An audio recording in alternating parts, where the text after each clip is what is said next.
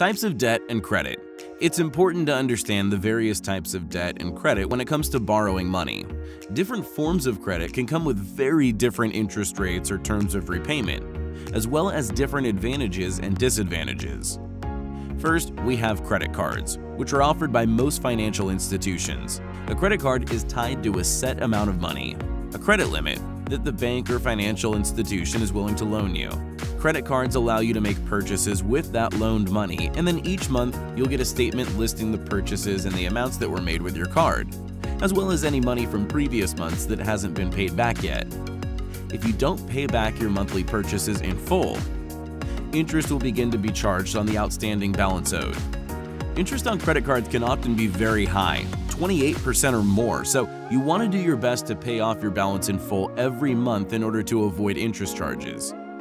There may also be an annual fee for a credit card, depending on the card, your credit limit, and the perks it offers.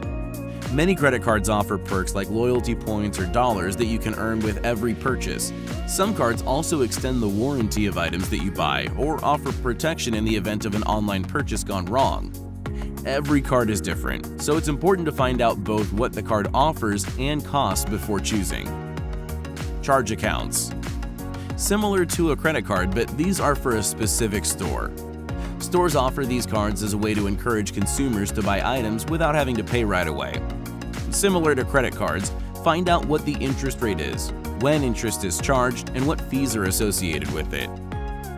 Consumer loans. Loans are available from various financial institutions for a wide range of consumer purposes. To buy a car, for travel, for house renovations. When you take out a loan, you will arrange to pay it back over time. The sooner you pay the loan back, the less interest you'll be charged. Mortgage loans.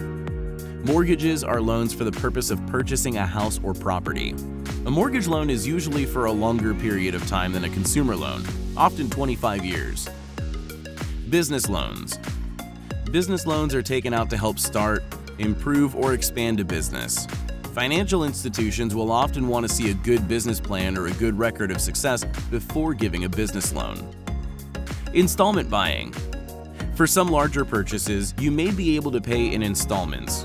If you purchase through installments, you may or may not have to pay interest, but the benefit is being able to use the purchase now instead of having to save and wait.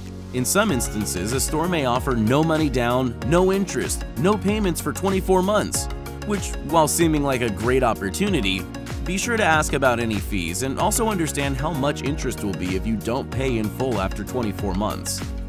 Always be aware that lenders lend money for the purpose of making money through interest. In order to avoid or minimize the amount you pay in interest, be aware of the terms specific to each type of credit, and be sure to ask any questions you have before signing anything.